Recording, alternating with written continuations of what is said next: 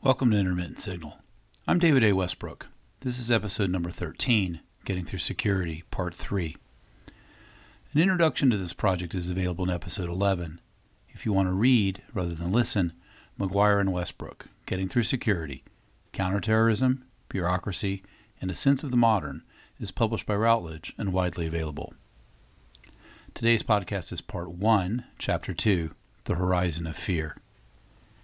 Security disorients contemporary thought across a range of present situations, much like the unattainable horizon nonetheless encompasses a sailor.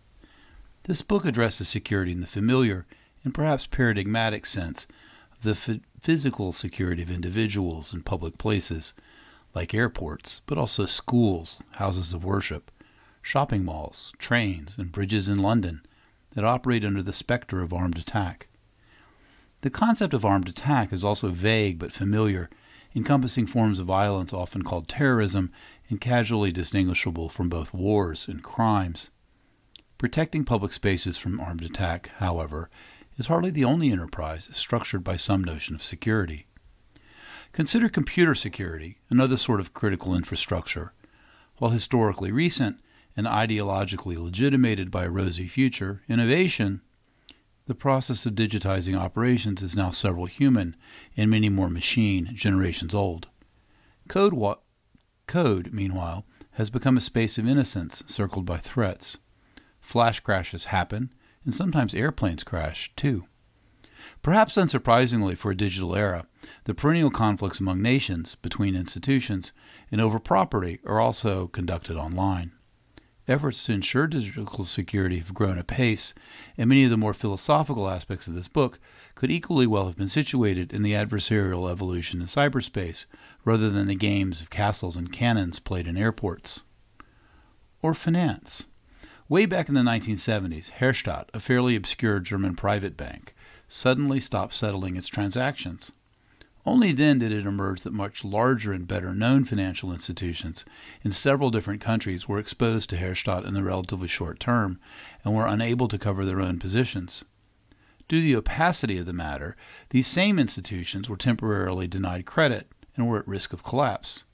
Similar things had happened before, for example, the failure of the Knickerbocker Trust and the ensuing panic of 1907, and would happen again, for example, the implosion of long-term capital management in 1998, but until the global financial crisis, Herstatt risk remained an arcane worry. Now we speak more broadly of systemically significant institutions, argue over past causes, and worry if, when, and how such a risk might emerge next, like an iceberg out of the fog of proprietary and often instantaneous transactions, and titanic institutions have no time to turn. Or one day there is an outbreak of something odd, frequently a new strain of something common.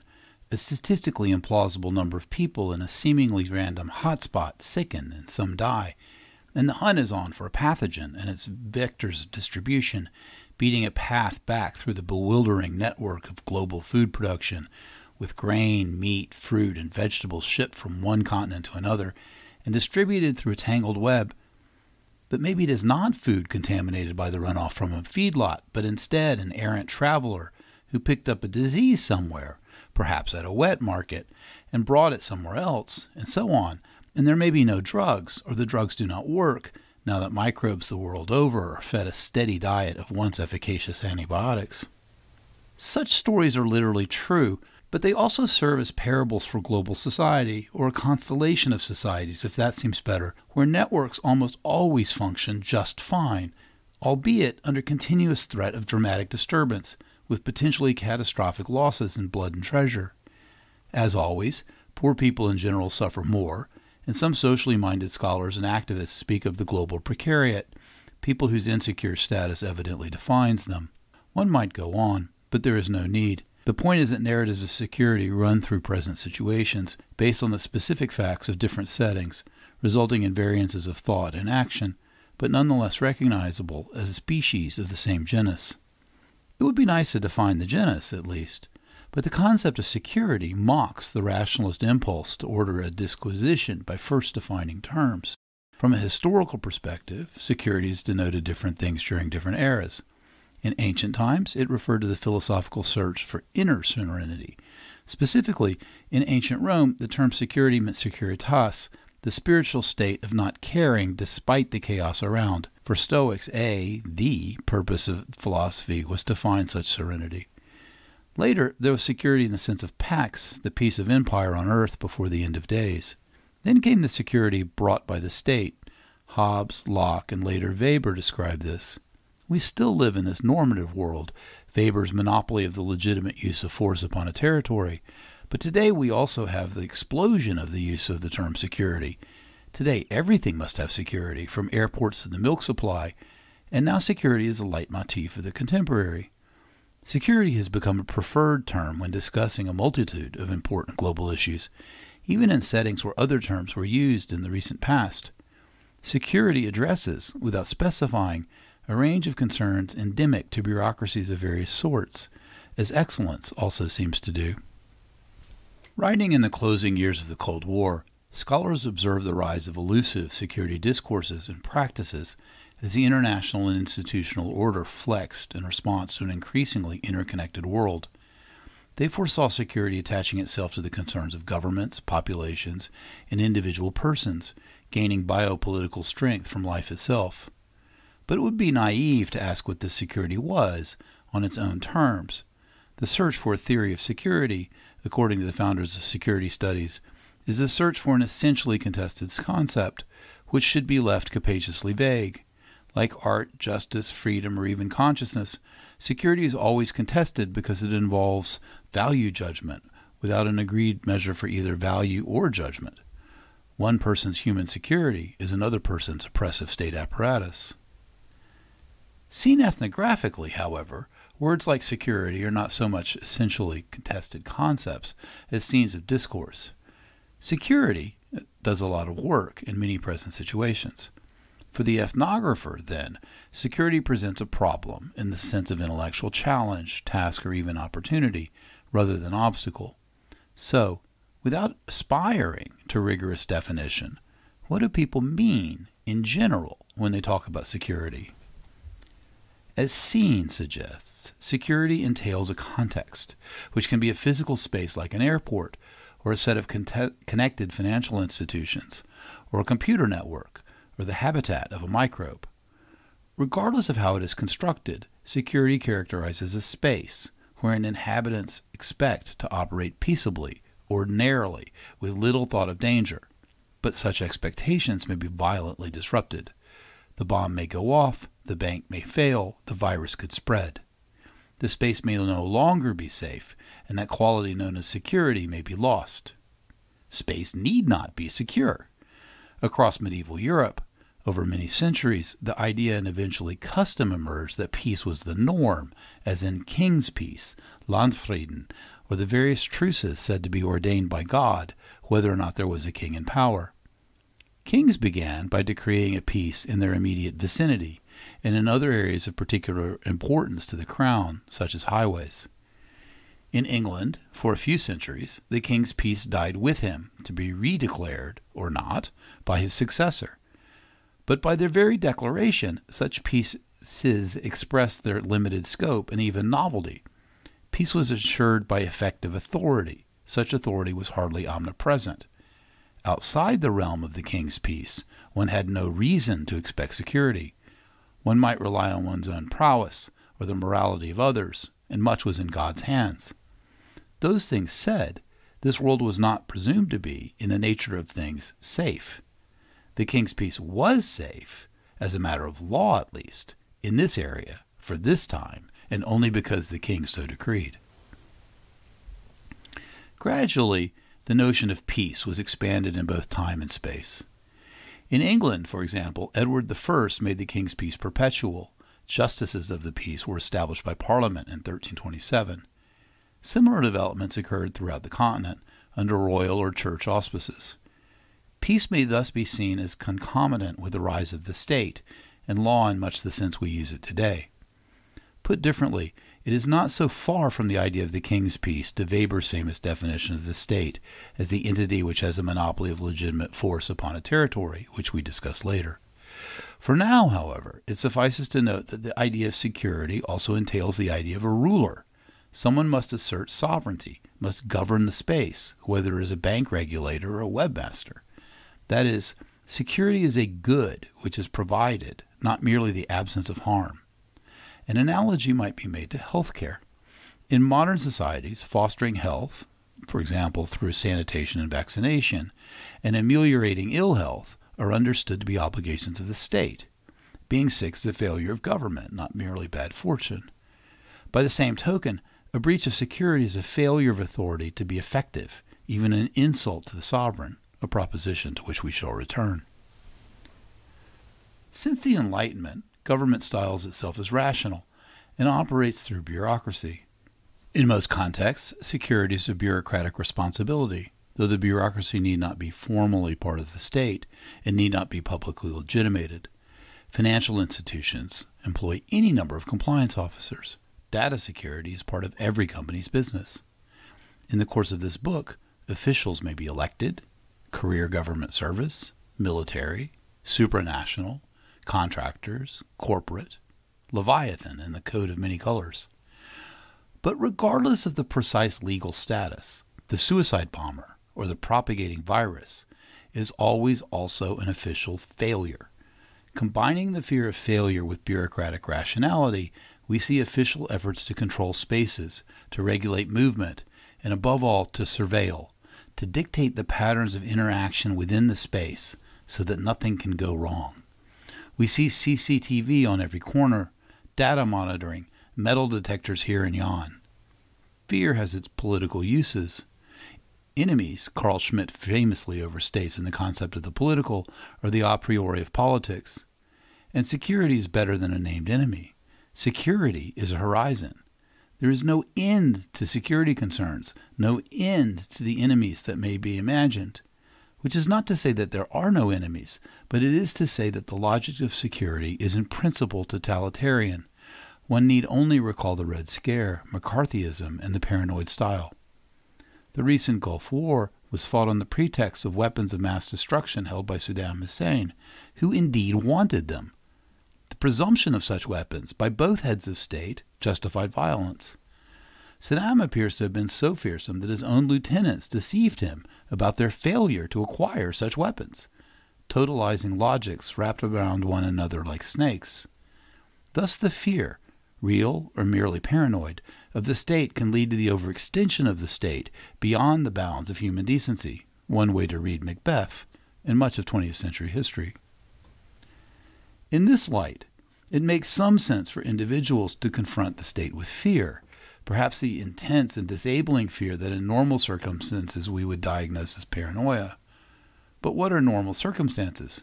How far are we, in the United States, in the United Kingdom, in China, even in Ecuador, from the surveillance state imagined by Orwell in 1984?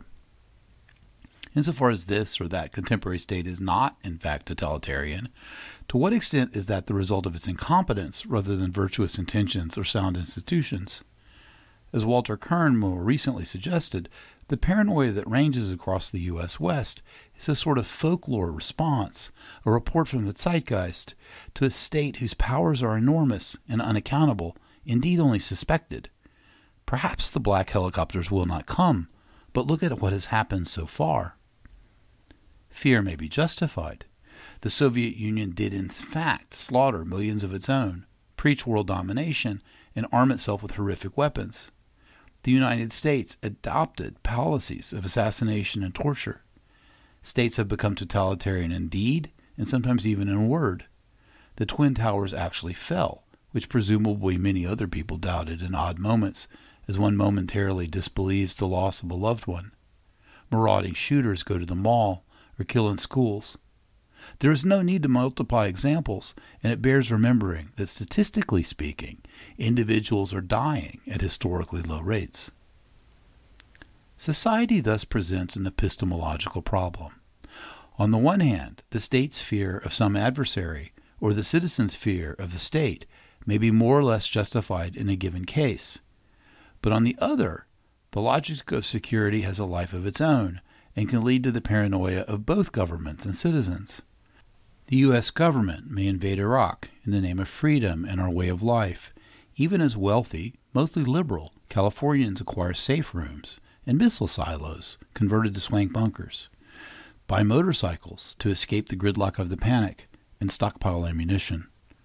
All of this may be wrong, even crazy, but it has its own logic, paranoia within reason. In this book, we consider the paranoia within reason of those who must manage security in public spaces and, come the day, respond to violence, and do it again under different circumstances. How different? Tomorrow and the day after, the horizon recedes. Studying the security of public spaces requires a degree of sympathy for the devil, that is, the state. At least as a theoretical possibility, one might understand the state to be the greatest repressive entity in human affairs, Nietzsche's coldest of all cold monsters. Critique, in this view, would involve unmasking the nefarious workings of power by documenting the impact of some state action on the poor and suffering and/or theorizing it, that is, renaming the state's activity in the critical post-structural language of certain precincts of the academy. From this unsympathetic stance, however, it would be difficult to do field work. Measures undertaken in the name of security would be understood as ritual expressions used to solidify power and hence concretize the state itself. The job of the critic would be to call such things out for what they are, that is, to oppose the state. Not incidentally, such opposition provides a role for the scholar, who is no longer a scholar of security as such. After all, the project proceeds on the assumption that the concept of security has already been unmasked, revealed to be something else, that is, a rhetorical device for the machinations of the state. Thus the critic presents as a sort of political actor common in the academy. While speaking truth to power might be praised as exemplary critique, critical thinking about security is such, by which we mean knowing how security unfolds in a given scene, staking out a position accordingly, would be retarded, if not abandoned altogether. Here we offer a more sympathetic, if by no means completely forgiving, view of how security is pursued in critical infrastructure. Perhaps unsurprisingly, security work is volumetric, layered, future-oriented, with multiple overlapping meanings, many of which address core understandings of the contemporary itself. No doubt officials have their prejudices and other failings, but they often also confront real problems. As a society, we justifiably expect, and officials also expect of themselves, that the state, more precisely various aspects of the social with capabilities and authority, will do something about threats, not merely put on a show. Perhaps this expectation is somewhat old-fashioned. Maybe security is a rather coastal bourgeois concept, already beginning to fade from the scene. Security is very expensive, and taxes are high. Public spaces have not always been safe. In much of the world, the state makes few pretensions at being effective. Even societies in which states claim great responsibility for social welfare, Norway, France, Japan, suffer terrorist attacks. People who really want security usually buy it for themselves and their friends and family. Gate the neighborhood, fortify the compound, harden the car. Even in the developed world, those with real power seem to be abdicating, no longer flying commercial among their far-flung enclaves. Manhattan's new condominiums resemble those in Dubai, turned inward on themselves, away from the street with its less high net worth and potentially dangerous people. Soon enough, the rich may give up on the idea of civic, as opposed to private, space altogether. Government's obligation to provide security to the people is hardly a natural law. Just the opposite, in fact. Maybe social scientists ought to be sympathetic, at least sometimes, to those who quaintly try to protect the lowly citizen. But all the sympathy in the world, to say nothing of the data collected from CCTV and internet snooping and the like, will not solve the epistemological problem at the heart of paranoia within reason. While the official incentive to collect data is understandable, and much may be prevented, security writ large resists solution. Security is often treated as a problem that the powers that be are expected to solve, but this is a category mistake. Security cannot be solved any more than management or education can be solved. Why?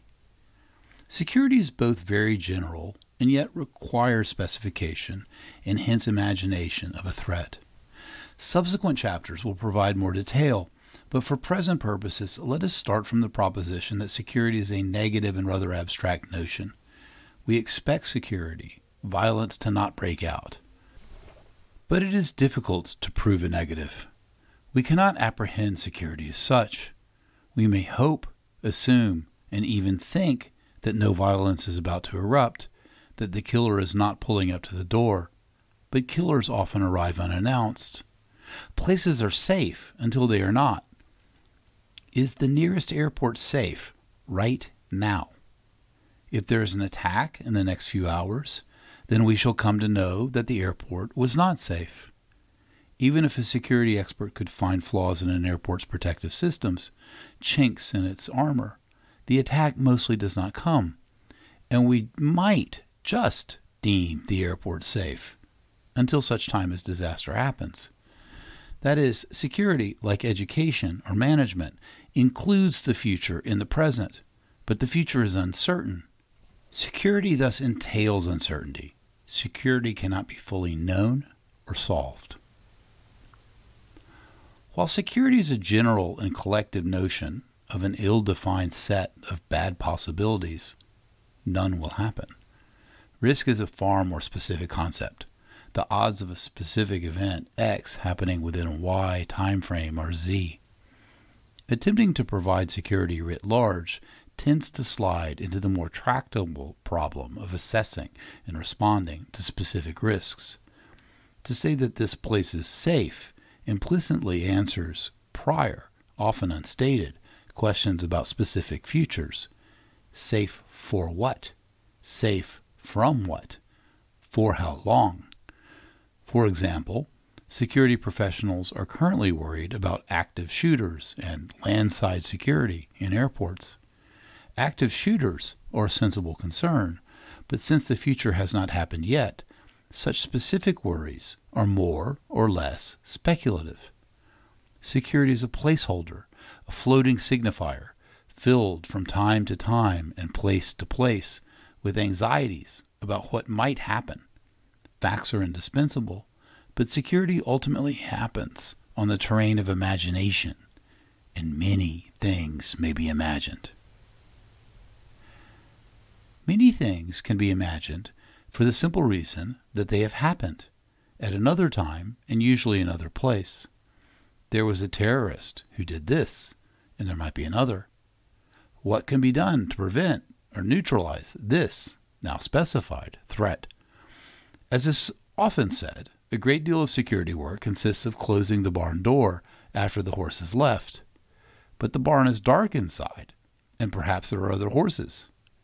People, and especially institutions, would be foolish not to learn from history. Attention to past disasters, however, teaches an even darker lesson. The participants did not imagine the crisis in advance, or else the danger would have been avoided, or at least addressed differently. Instead, the participants understood belatedly, if at all, as the crisis unfolded or after the fact, and perhaps even now do not understand. Looking to our own security, how do we know what lies just over the horizon? The 9/11 report spoke of a failure of imagination, which is true, but like many truths, easily oversimplified. Neither individuals nor institutions are omniscient, have any real sense of all they do not know, what is yet to be invented. The question is, what should have been anticipated? Unimagined things, unknown unknowns, sometimes happen anyway. Security failures are obvious in the event, but whether or not something is secure, really secure, cannot be known. It is impossible to think security as such, full stop. Failures may be ameliorated and analyzed, and specific risks may be hypothesized and planned for, but these are partial approaches to security, not security itself. Thus, security is not definable not just because it is a contested concept, as discussed.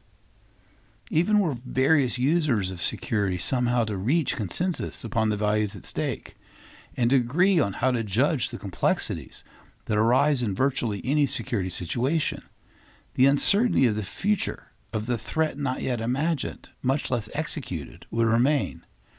The wisdom of a crowd in agreement is not the truth.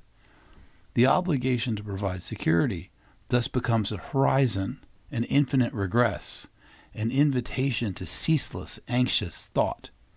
Such paranoia within reason is both psychologically and institutionally almost unbearable, and both individuals and organizations turn to tactics, hence the secret college discussed in the next chapter. This has been Getting Through Security, Counterterrorism, Bureaucracy, and a Sense of the Modern, Part 3, on Intermittent Signal. Music written, performed, and produced by Vince Parlato. I'm David Westbrook. Until next time, be well.